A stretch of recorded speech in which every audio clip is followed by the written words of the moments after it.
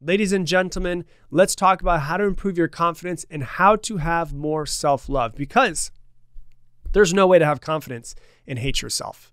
There is no way. And I hear this so often where people are like, well, how do I have more confidence? How do I have more confidence? Well, let's dive into it.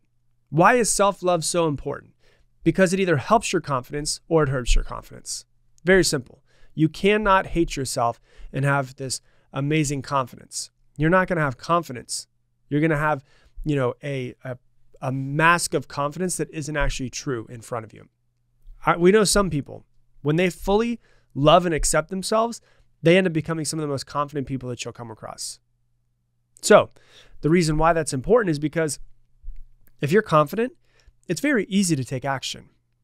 If you're confident in yourself, in your abilities, and who you are, it is very easy to take action to create the life that you want to. But if you are not confident, it's really hard to take action. If you're not confident in your abilities, why would you ever do the hard stuff? Why would you ever take action towards the life that you want? Because you're thinking in the back of your head, I don't even know if I'm going to get it. But this also affects the way that you feel. It also affects the way that you carry yourself, the way that you walk into a room, the way that you answer the phone, the way that you ask somebody out, the way that you ask somebody for an order if you're a salesperson. It affects you in every single way that you could possibly think of. It will then in turn affect if you do or do not find the significant other that you want. It will then affect every interaction that you have with other people. It'll affect you in every single place. So when you hear about it, you're like, oh, self-love, that sounds real cutesy. Well, yeah, sure, it could. But really what it comes down to is you getting the life that you want to, you getting the partner that you want to, you getting the success, the happiness, the peace, the love, all of those things that you want to, or not. Because ultimately, you're going to attract somebody who is most likely on the same level as you, who is very similar to you in a lot of different ways.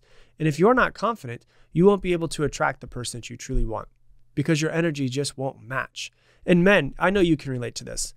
To attract a badass, confident, awesome woman, you have to have another level of confidence. Confident women don't go for unconfident men, right? So it all comes back to self-love though. So in today's episode, I'm going to be teaching you some tips on how to have more self-love, and in turn, that will turn into more confidence. But imagine with me for a moment, I want to take you through just a hypothetical situation, which is hypothetical, but then at the same time also still happens too much. Imagine a child who the whole time that they live with their parents, they're talked down to their entire lives. They're told that they're stupid. They're told that they're worthless. They're told that they're unlovable. They're told they'll never amount to anything. Day in, day out, day in, day out. They are told this most of the day, throughout the day, by their parents, by people around them, by their family. Stupid, worthless, unlovable, never amount to anything. It's terrible, isn't it? But it happens. Do you just think about for a second, how wounded do you think that child is going to be when they get older? Quite wounded, right? Do you think that that will affect them in some sort of way? Yeah, of course. Do you think that it will affect their confidence? Sure. Do you think it'll affect what they believe in themselves when they grow up? Yes, of course. You could see that, right? You could understand it. It all makes sense to you. I've got a very important question. What the fuck is the difference then between you and that child? Nothing. Don't think that because you're older that something is different. But there's a difference between that, a little bit of a difference between that child and you. That child, their abuser is somebody else. For a lot of people listening, you are your own abuser. You're the person saying you're worthless. You're the person that says you're unlovable. You're the person that says you'll never amount to anything. The abuser is you. That child can walk away eventually. They can move out of the house. And a lot of times when you live in an abusive situation, they do end up leaving. But you can't walk out of your own head. So you are in your own mental prison of talking trash to yourself a lot of times. I've been here before. I know many people who have been here before. And they think that by some way, I don't know why, they're helping themselves to improve when they talk down to themselves. If you talk negatively down to yourself, you are your abuser. And I always give this example. If you've been listening to me for years, you've heard me say this before. But my friend Jay Shetty did this really great video a few years ago where he sat down with these ladies. They were in their 20s and 30s. And he said, hey, here's a pen and paper. I want you to write down all of the things that you say to yourself, all the negative things you say to yourself, whatever they are. Just write them down. And they were writing them down. They made this big, huge list of all of these negative things. He said, okay, can you come with me for a second? And he takes them into a completely different room. And in that other room is their little sisters. So these women are in like their 20s and 30s. And they have these sisters that are like 8 to 12 probably. They have that piece of paper in front of him. He said, okay, now I want you to go ahead and I want you to say to them what you wrote down. And the look on these women's faces were like appalled. No, I would never talk to my little sister that way. I would never talk to her that way. Okay, well, why do you talk to yourself that way? What's the difference? Is there a difference? Not really. Because if you beat yourself up and beat yourself up and beat yourself up and beat yourself up, of course, your confidence is going to be low. Of course, your self-love is going to be low. Why would you ever talk to yourself that way when you wouldn't talk to someone that you love that way? You would never talk to someone that you love the way that you talk to yourself in your head sometimes, right? Another example I always love to give because it just makes so much sense. Imagine your best friend calls you. She calls you up. She had this first date she was about to go on, and you're like, hey, call me when you get done. I want to hear about it. She's all excited about this little date that she found. Maybe it's a blind date. They've never seen each other. She shows up at the date. She calls you after, and you're all excited to hear the story. So you answer the phone. You're like, hey, how'd it go? And she's like, well, he was really nice. He was real cute. He was awesome. I was really starting to like him. And then just in the middle of the date, he was like, listen, I don't think this is going to work out. Maybe we should just stay friends. Would you ever say to her, well, you know what, Stacy, that does kind of make some sense. She's like, what? That does make sense. Because you have been putting on a little bit of weight. You aren't the smartest person in the world. You're actually pretty stupid. You're getting older. You're a little bit more wrinkly than you used to be. A little bit more chunky than you used to be. You're pretty stupid. And at the same time, I think you're pretty unlovable. Would you ever say that to your friend who is going through all of this stuff of this guy that she was just liking on this date? You never say that, right? So why do people say that to themselves? Why do you say that type of stuff to yourself? When you go in and you go on a date and then the person is interested and you're like, God, it makes sense because you're stupid. It's because you're fat. It's because you're unlovable. It's because you put on some weight, because you're getting older, blah, blah, blah, blah, blah, blah, blah. I'm sure there's somebody prettier out there that he would want to go for, right? Why do you do that to yourself if you wouldn't do it to a friend? It doesn't make any sense. If you don't get the promotion that you want to, or you're like, God, it's because you're stupid. It's because you need to get your shit together. It's because you're not good in front of people. You're just stupid. You're never going to be able to amount to anything. This is how a lot of people talk to themselves in their head. You might be one of them. But the question that I have for you is what and who is that benefiting? Hey, thanks so much for watching this video. If you love this video, please hit the like button. It helps more than you know. And if you want to see more videos like this, hit the subscribe button so that you could see some more and get notified the next time I post. What good is going to come from that? I have a really great friend of mine who used to just be the worst at talking trash to herself all of the time. And when she would tell me the stuff that she would say, I was like, what, you say that to yourself? You know how terrible that is? No wonder why her confidence was so, so low. And over time, it's been about 3 years. She's been on this self-love journey. And really what she's been doing, she's been growing and working on herself. To be honest, she's done some psychedelic journeys. She's done mushrooms. She's done ayahuasca. She's done some other stuff. Not saying those are necessary, but that's just telling you what she's worked on. Read a bunch of books, hired her own coach, started working on herself, and realized over time she started to let those go because they weren't helping her in any sort of way. But she used to look at herself in the mirror and just talk so much trash, right? So what do you say when you look in the mirror? Do you look at yourself and you're like, damn, you're looking fat. You got another lump. You're getting a little bit chunky. Can't fit into your jeans anymore. Even if you are fit, you're like, yeah, you're just ugly. Your hair looks like shit.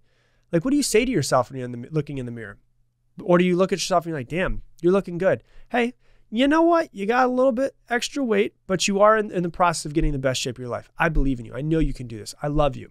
There was a time when I didn't know that I had self-love issues when I was younger, but I do remember I was probably about 20, 21 years old. And we had this guy come and speak to us at the company that I worked at. And he said, if you want to see massive changes in your life, just go ahead and tell yourself, I love you in the mirror every single day, 100 times. And at that point in time, I was broke, had no success. And I was like, I'll do whatever the hell anybody successful tells me to do. So I was like, okay, I'll just do it. So I would just sit there and I would just say, you look yourself in the eye and you're like, I love you. I love you. I love you. And it gets kind of awkward. And you're like, why am I so awkward? I'm literally just talking to myself. This is interesting. You start to notice things about yourself. And what happens is you start to do it over and over and over and over and over again. What you start to realize is that your story in your head, if you do talk negatively to yourself, slowly starts to change because the I love you is starting to literally be so much heavier. There's so much more. There's 100 of those every single day compared to all the other stuff that you say. And over time, over and over and over and over again, you're starting to get a real reprogramming of your own mind. Because all too often, what happens is we get caught up in comparison versus just being like, hey, I just love you the way that you are. But the problem with comparison and seeing the other people on Instagram and seeing what other people's lives are is comparison is the thief of all joy. It's not that you don't love your body. You don't love your body because you're looking on Instagram. You tell yourself you're getting fat because you're comparing yourself to a Photoshop model on Instagram. You talk trash to yourself because your friend from high school who you haven't seen in 16 years just bought a massive house. Or, you're pissed off that you're driving a 17-year-old Kia and you're thinking about the 18-year-old Bitcoin millionaire who's putting up pictures of his, brand new Lamborghini. And you're stuck in this comparison. And comparison is not a bad thing. Depends on what you're comparing. That's what actually matters. So people are always like, comparison is so terrible. Well, it depends on what you're comparing. Humans compare. If you think of where this goes back to years and years, 100,000 years ago, if we see an animal flying at us from a distance, the big, huge animal on the ground running towards us, we need to compare. Okay, how big is that animal compared to me? Is it smaller than me? Is it something I need to be worried about? How fast is this animal coming? Do I need to run from it? Do I have enough time to run from it? Do I need to run up a tree instead of run from this animal in a different direction? And comparison is something that actually kept us alive in some ways. It still exists nowadays, but it doesn't mean that we need to compare ourselves with other people and then make ourselves feel like crap, because that sort of comparison is the thief of all joy. So when you look at your life, you are where you are. That's a fact. You weigh as much as you weigh.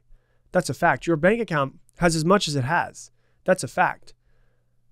You can't change that in any way right now. The only thing you could change is where you go from here forward, what you do from here to the next moment. I do know one fact. It will be a lot harder to go to the gym, to stop procrastinating, to work hard on yourself when you feel like crap. And guess what? When you talk trash to yourself, doesn't that make you feel like crap? So if you actually want to change yourself, you should probably be on your own side. You should probably start motivating yourself, start talking better to yourself. But you have to start thinking about this. How much better do you feel when you talk better to yourself? How much better do you feel when you think better of yourself? How much better do you feel when you get like, I can give an example for a guy. Ladies, I'm sure you have the exact same example, but in a different way. But men probably know this feeling. I know that when I have like a really nice suit and I go out, I feel differently about myself. What if you felt that way all of the time? How could you bring that in more? How does that make you feel to be like that? Could you do more of that for yourself? Imagine if you had that feeling all day. Imagine what you could do if you had that feeling all day, because ultimately you have to be your biggest fan. You have to be. When no one else believes in you, you have to believe in yourself. You have to be your biggest fan, but most people are the biggest critic. And being your biggest critic is not going to help you in any sort of way. You have to get on your own side, be your biggest fan. And when you do that, you'll start to have more people come onto your side and be a big fan of yours.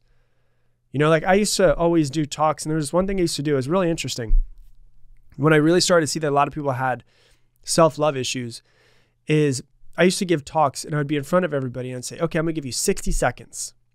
I want you to write down everything that's not good about yourself, that you don't like about yourself, everything you hate about yourself. Ready, set, go. And people would like furiously write so many things, what they don't like. They don't like their hair. They don't like their ass. They don't like their legs. They don't like how they fit in jeans. They don't like blah, blah, blah, blah. They don't like their intelligence level, all kinds of things.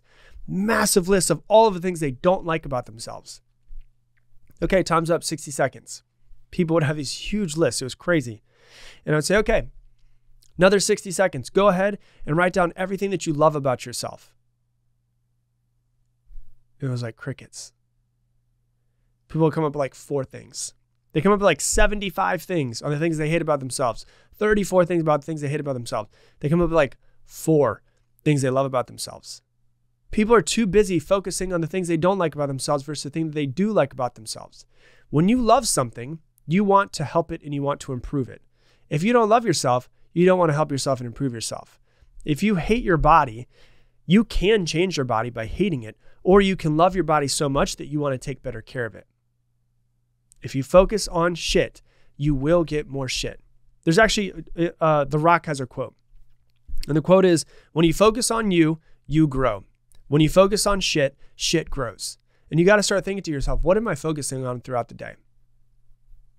You know, and make a list. Do this for yourself. If you want to try to help yourself get rid of these things, make a list of all of the things that you say to yourself. All of your fears, all of your limiting beliefs, all the things you hate about yourself. Make this massive list, look at it, take a lighter and set it on fire. Now, make sure you do this in a safe place. Throw it inside of your bathtub or whatever it is. Don't burn your house down and blame me for your house burning down. But look at all of your fears, write them all down, get everything down on pen and paper. Take a pen and paper, write it all down, and then take your lighter and light it on fire.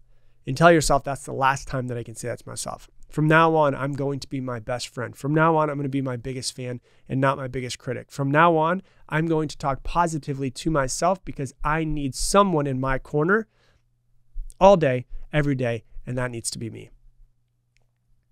Because ultimately, what you focus on, you get more of.